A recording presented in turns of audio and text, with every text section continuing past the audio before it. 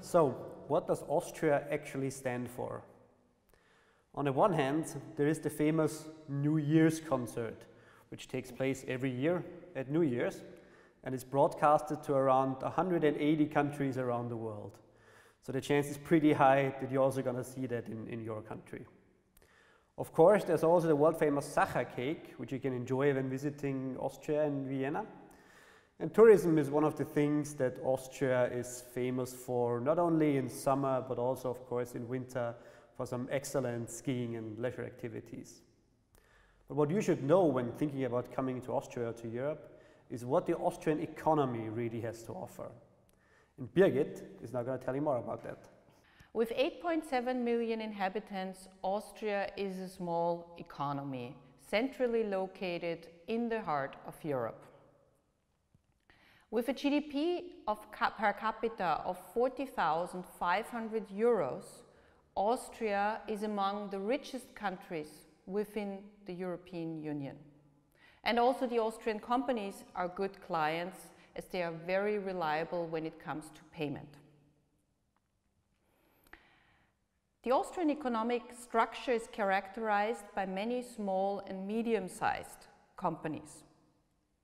Many of them are actually market leaders in their very specific niche.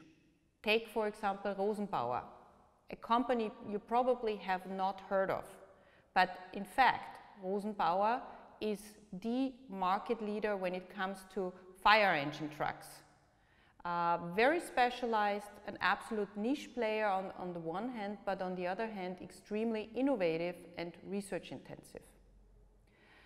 Austria is also characterized by having a research quota of 3.2% of GDP.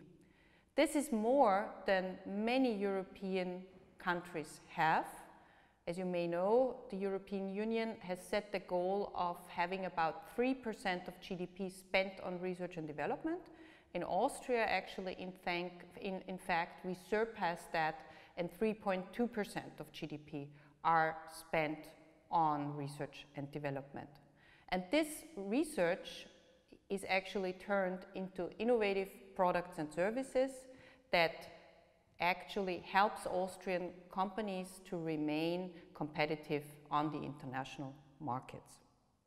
And perhaps one last fact that I want to highlight as well is we have a tradition of innovation in Austria. Back in the 19th century or in the early 20th century, many Austrian inventors have come across globally important inventions. Some of them actually, due to all the circumstances during the world wars, emigrated and perhaps are not known that these were Austrian inventions, but in fact we have the strong tradition of innovation, and invention is something that has been going on for centuries in Austria.